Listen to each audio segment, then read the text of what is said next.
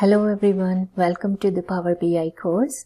Today we are going to talk about how to get the data from file in Power BI desktop.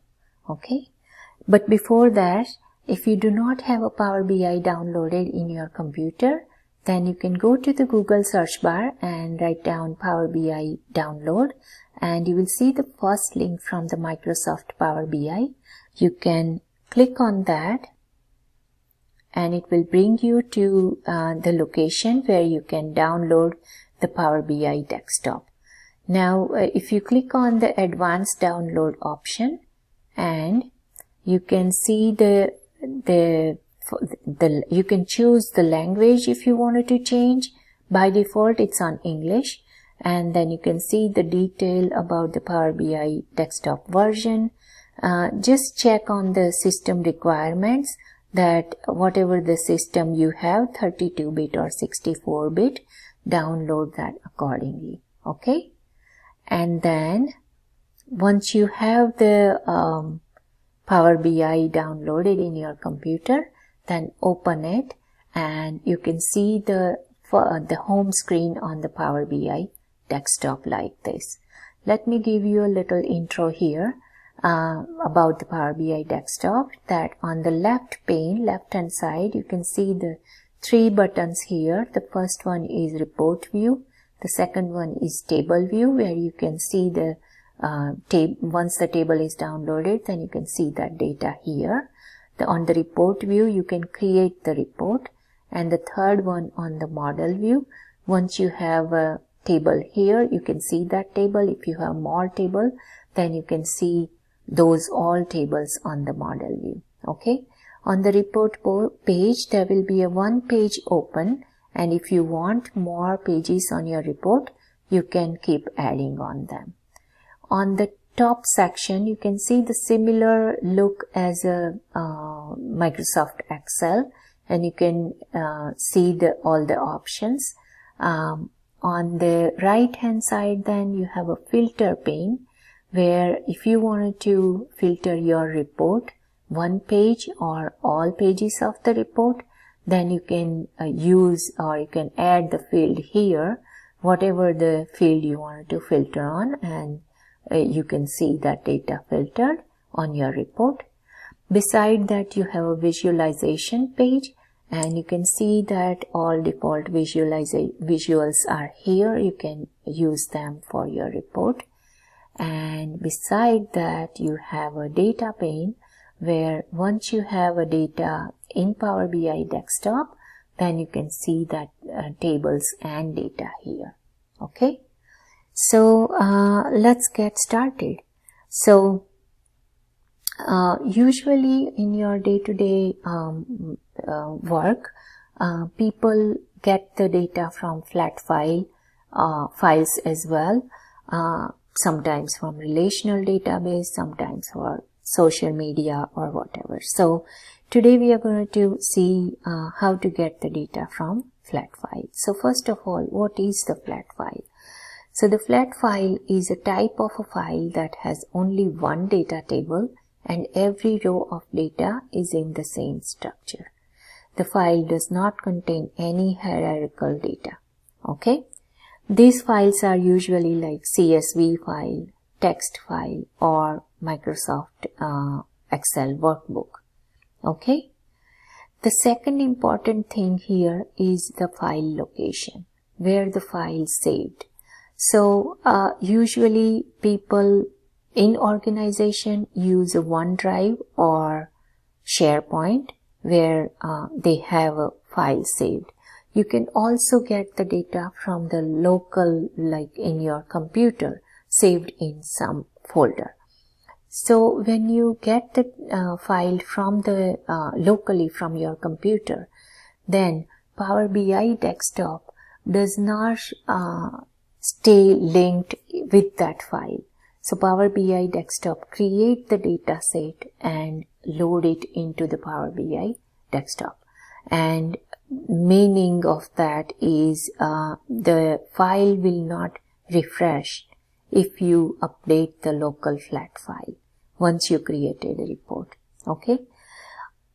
Instead of that, if you use a OneDrive for business, then you can pull the data from there, and whenever you update or you have more data in that flat file, then your Power BI report or dashboard also going to refreshed with the new data.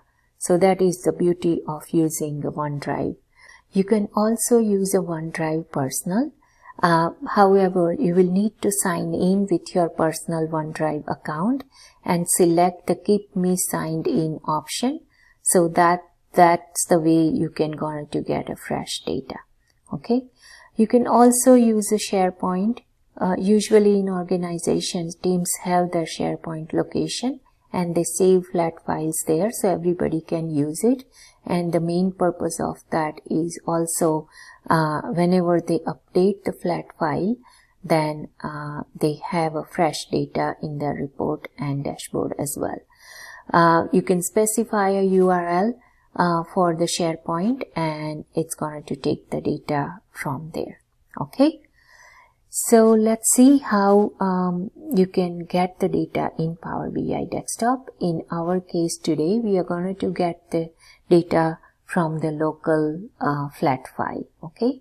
So from this data option, I'm going to click on the Get Data, and you can see here the common data sources.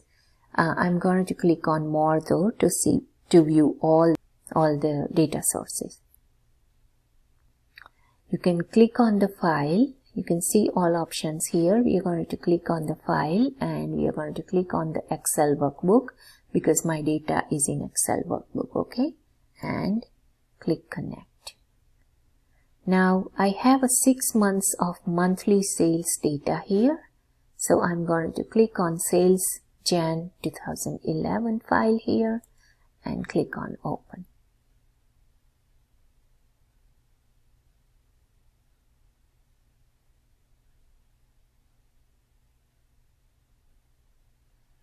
So we have that file here, and I have only one worksheet in the file. And when you click on this checkbox, you can see on your right hand side, you can see the preview of that file, and you have 3 options: load, transform data, and cancel. Load, going to load this table straight away into Power BI Desktop. The transform is going to allow you to view that data in Power Query. So if you wanted to make any changes, then you can make it. And third one is cancel. So I'm going to use a transform data to let me view my data in my Power Query. Okay. So this is a Power Query. Let me give you a little intro here as well. So on your left hand side, you have queries pane. In our case, we have only one query or one table, and so you can see that here. You can double click on that, and if you wanted to change the name, let's say I'm going to change it to test data, and name is changed now. Okay. On the bottom left, you can see that it shows how many columns it has and how many rows this table has. Beside that, there is a text. You can see here that column profiling based on top 1000 rows. If you click on that, there is another option as well, that column profiling based on entire data set. Usually I click on this when I have more than 1000 rows. Right now I do not have, so I'm going to leave it there. And then you have all these options to transform if you wanted to split the column or group by, if you wanted to remove rows, remove columns, so manage your columns or rows, or if you wanted to get new query or anything, you can do here. For this video, I'm going to just show you quick things here, that let's say the first column product key is selected, and if I click on this remove column, If I wanted to, like if I choose this remove other columns, and if I click that, then it removed all other columns in table and leave it with only one product key column which was selected. And if you noticed here on your right hand side, the query settings, and then there is a properties, and there is a second title here is applied steps. It added one step here, removed other columns. So whatever we do in Power Query, it is going to add that step here, and later on if you do not want that, then you can click on this red cross and it will undo that step. So going to give you your previous position. Okay, so I'm going to click on that and I have all columns back.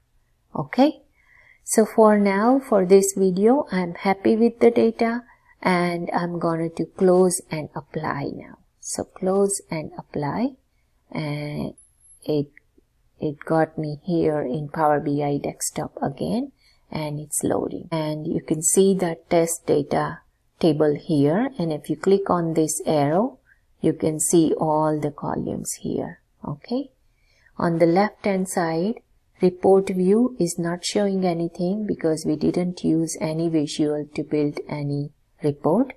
On the table, you can see that that table is showing up here now with all columns. Okay, on the model view, you can see only one table because we have only one table in the model view.